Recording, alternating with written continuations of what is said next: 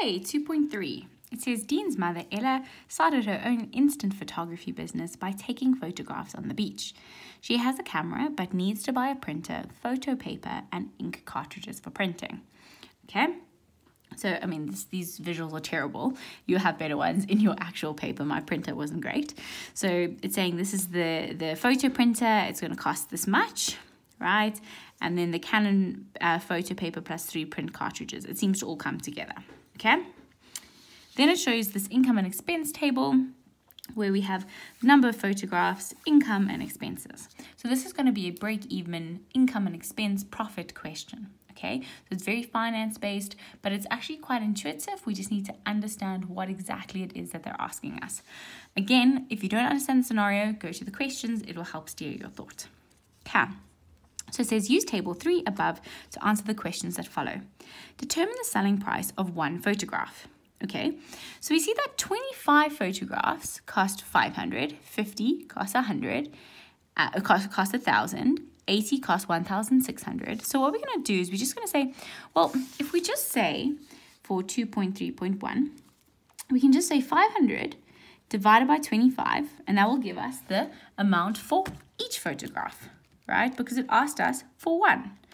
So put that in. So it's actually 20 Rand per photograph. Again, remember your currency, it actually represents a monetary amount. So it'll be 20 Rand. You could literally say 1,000 divided by 50. You could say any of these incomes divided by the number of photographs and you'll get to 20. Okay, you don't have to do everything the way that I do it. I just show you a way of doing it. Let's now go to 2.3.2. It says write down the formula that could be used to calculate the total income received. Okay, so the total income received, right, we can actually use our previous answer, would be 20 Rand, right? It would be 20 Rand times by the number of photographs, right? Because if you think about it, right, that is, so income, I'm just going to say income. We could say a total income, sorry, it's a little bit squished. Total income equals 20 Rand times the number of photos that are actually taken or sold. Okay, perfect. So that's the formula there. Then it says the total expenses can be calculated using the following formula.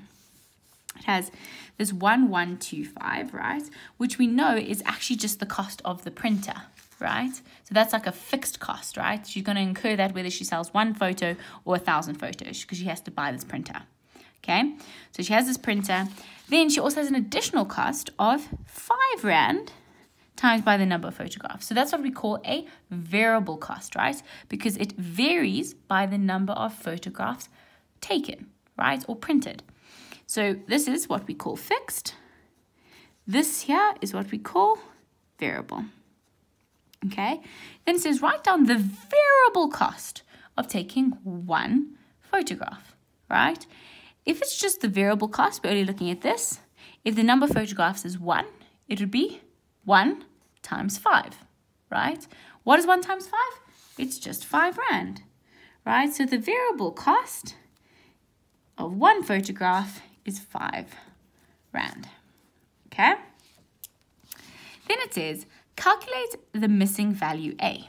Now, the best thing to do is to find A, okay? So A is over here. So we know that the number of photographs at this point is 80. So we're going to use our formula. We're going to say, okay, A equals 1125 plus 80 times by 5. Oh, that's a very interesting 5 marks. Okay, put that in your calculator. Remember, the biggest thing here is type it in correctly. So the total amount that this will cost, right, is 1,525 Rand. So that is what A is. A is the expense when there are 80 photographs. Okay, so we've done A. Let's now move on to 2.3.4. It says, Annexure B shows 2 graphs. Okay, again, you have to remember that you have these annexures. Please don't forget about them. Shows 2 graphs, X and Y, which can be used to represent the business. Use Annexure B to answer the following questions. Give a suitable heading for the graph. Okay, let's first see the graph. So here's the graph. Okay, so you should be able to recognize, right, that this is a pretty standard income and expense, right, graph. We can see that this is the break-even point. You should be able to see that this is the expense and this is the income, because remember our expenses, we start with a fixed cost, so it doesn't start at 0. So this we know is going to be our expenses. This is going to be our income, right? And then over here, we need to give it a title. So I'm going to call it Income and Expenses of Ella's Photography Business. Okay, so you can call it whatever you want as long as you call it Income and Expenses. Put it in there. So I'm going to say Income and Expenses. Please write out Income and Expenses, right? Don't just write it like I've done it. I'm just doing it shorthand. Income and Expenses of Ella's Photo Business. Okay, so we've given it a nice title. Let's go on to B. I'm just going to turn my page over. Let's go to B. Okay, so this is 2.3.4 B. It says state which graph, X or Y, represents the income received by the business.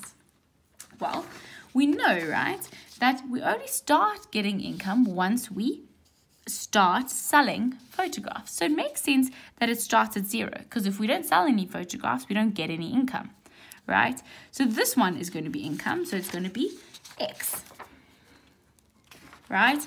This one is expenses, because even if we don't sell any photographs, we still have to pay off our expense of the printer. Okay, important to note that dynamic. Then let's go to the last question for this overall question. It says determine how many photographs must be sold to break even. So you can just read that off the graph.